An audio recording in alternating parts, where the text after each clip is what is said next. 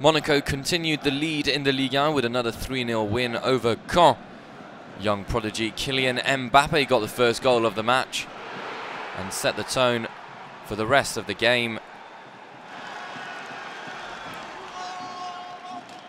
The Principality team now have a 3-point cushion over Paris Saint-Germain. The Mbappé show continued throughout the match with a penalty which he got by himself after he was brought down in the box, which was then converted by Brazilian Fabinho, his 8th goal of the season, his 7th from this penalty spot. And Mbappé completed a brilliant day with another goal.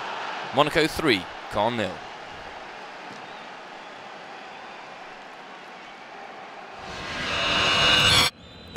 Paris Saint-Germain entertained Lyon at the Parc des Princes, knowing that they had to get a win to keep within touching distance of Monaco. But things didn't start well for them as Alexandre Lacazette got the first goal.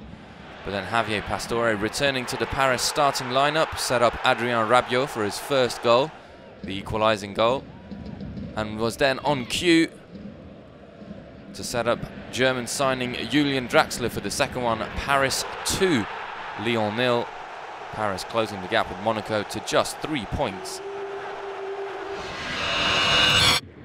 Nantes welcomed Nice, and things started well for the men in yellow. Jules Eloki set up Emiliano Sala, the Italian, scoring the goal. Johan Cardinal had no chance. But then Jean-Michel Seri's thunderstrike brought the game level. Nice now third, 1 point behind Paris, who have a game in hand.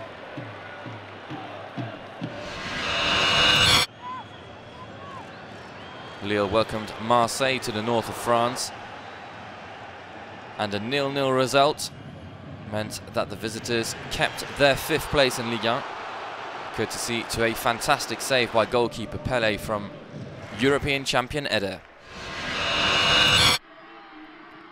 Bordeaux demolished Montpellier 5-1. An afternoon to forget for the southern French team. Diego Roland opened the score.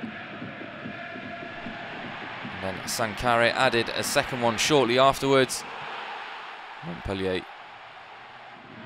suffering at the back in defence. A penalty only made matters worse for the visitors. Converted by Valentin Vada. In the second half, the hopes of a comeback were on. The Riyad Boudabou's penalty made the score 3-1. But Bordeaux were not to be denied this afternoon, with another goal by Uruguayan striker Diego Roland. And Brazilian Malcolm ended off the night in style with Bordeaux's 5th. Bordeaux now level on points with Marseille in 6th position. Saint-Etienne travelled to Dijon, looking for a win that could keep their hopes of Europa League football alive. And it was Aston Villa loanee Jordan Veretout who scored the only goal in that game. Saint-Etienne now in 7th in the league standings. Pascal Dupras Toulouse were looking to get a win after a series of draws. But it was the visitors Rennes through Johan Gourcuff who threatened earliest and almost scored. It's a fantastic save which kept Toulouse in the match. Toulouse now down to 12th and Rennes stay in 8th. Angers' 4 wins in the last 5 games saw them climb up the table into 12th, and things remained the same for Stéphane Mounin's team as they faced Guingamp. BAMBA got the first goal of the game and then turned provider for Thomas Mangani, who scored the second. And then a fantastic solo effort by Famara Djedou completed a 3-0 victory for the home side.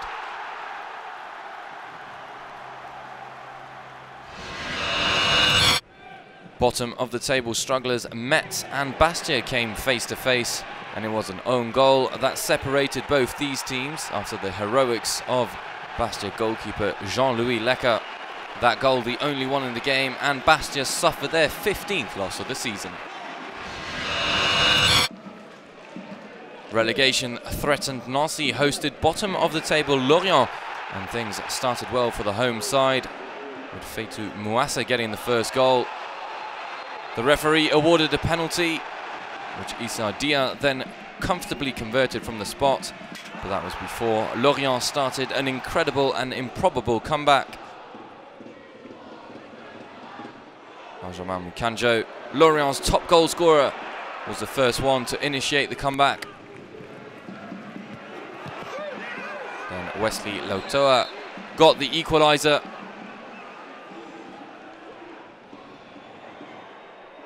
And Arnold Mvwemba got the winner in the 94th minute of extra time.